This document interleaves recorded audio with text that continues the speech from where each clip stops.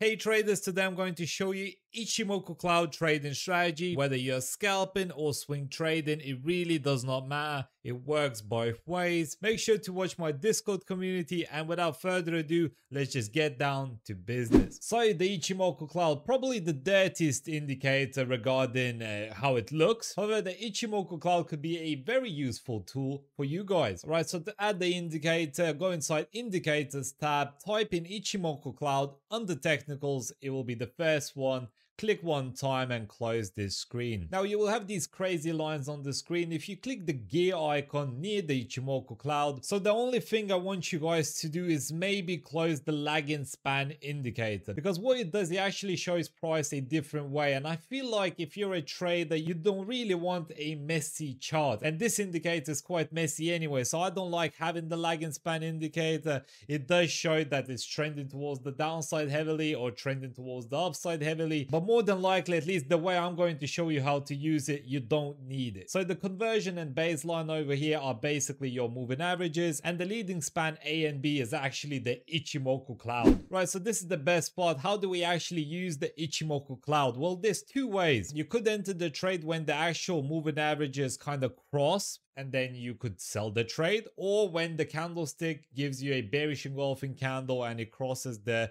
two moving averages, which I like personally the most. So that's where I would enter. Bearish engulfing candlestick, it crossed recently the two moving averages, and the Ichimoku Cloud over here is red, which is for a selling direction. So what we would do is open a short position over here, stop loss just above the moving averages. Also, since it's quite near, I would do it above the Ichimoku Cloud as well. So 69 pips profit, let's make it 70, and make 70 take profit low as well. So 1-to-1 risk to reward ratio for now, but we can maximize the trade, and I'll show you how in just a second. So let's play the tool and see what happens. It drops towards the downside nicely. Once it hits our first take profit low just over here, we move our stop loss to entry for a risk-free trade.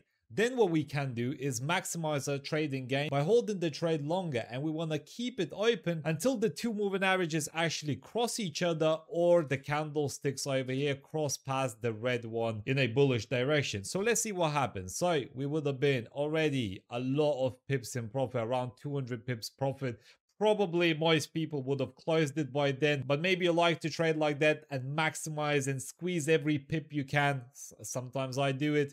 And as you can see, it goes towards the upside. Once it actually goes towards the upside like that through the candlesticks, I close off my trade immediately. So it would have been, you know, around 87 pips profit or something like that. But more than likely, you would have closed off 200 pips profit is more than enough. Right, so let's flip the charts and let's have a look at the bullish scenario. So currently market is trending towards the downside quite heavily. We can see that over here. Every time it touched, you know, the moving averages went towards the downside, making new lows every single time. Now we're currently getting a bullish engulfing candlestick, which shows bullish pressure. Very likely it's going to continue moving up. And what's important, the Ichimoku Cloud moving averages have been crossed now towards the upside. However, we still did not get this cloud itself to start becoming green. As you can see, it's still red. So we need to wait a little bit more to see what actually happens. So as you can see, if we just skip through, boom, a nice green candle is starting to form. All we need to do now is enter on the right position. So where do we actually want to enter? So let's see what happens.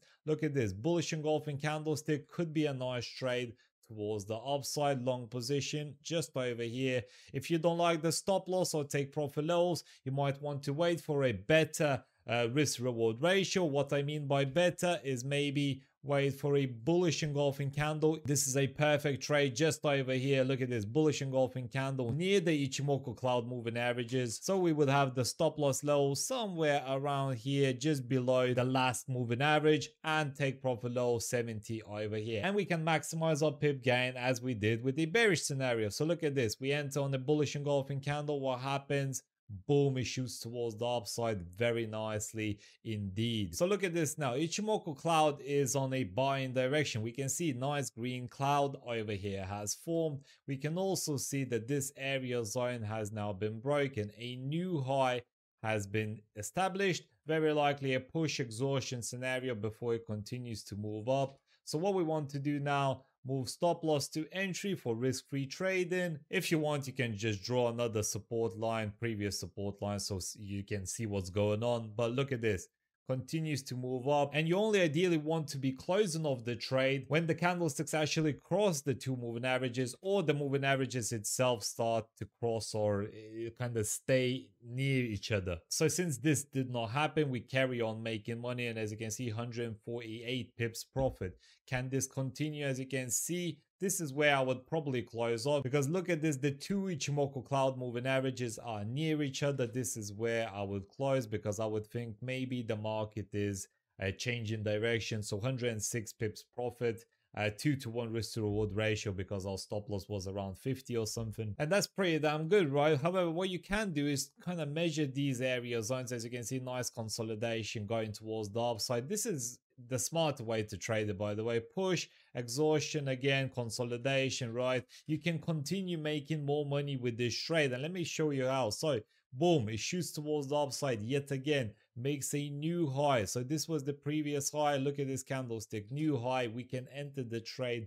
long once again. Stop loss has to be below the moving averages. As you can see, the cloud is still on a buying direction. We can kind of carry on making money, and as you can see, boom, it shoots towards the upside yet again. Candlesticks never cross these two lines. The moving averages are still moving quite separately from each other, which is good. We carry on making money, and then again a new high, pull back and shooting towards the upside, very likely. Let's see what happens. No, it doesn't. Boom, it goes down. But you could have made, you know, an extra over here, 47 pips in this case. Even a little bit more if you know, carried on making money, 74 pips. Or if you kept it open, and let's say we move stop loss to entry, even if you kept it open, hit take profit low, boom, goes down, you don't lose a thing. So that's the way I would trade the Ichimoku Cloud. You can obviously add the lagging indicator if you want. As you can see, the lagging indicator is basically telling you, you know, that the trend is really heavy, and pretty much if it starts going down near the moving averages, it shows that the trend momentum is kind of slowing down. As you can see over here, it's in between, you know, the candlesticks. That's where probably you might want to be closing off your trades as well. You could be using the lagging indicator. I don't like it myself, but try it out, see what works for you. So if you enjoyed this trading video on Ichimoku Cloud, you'll probably like this video over here. Consider watching.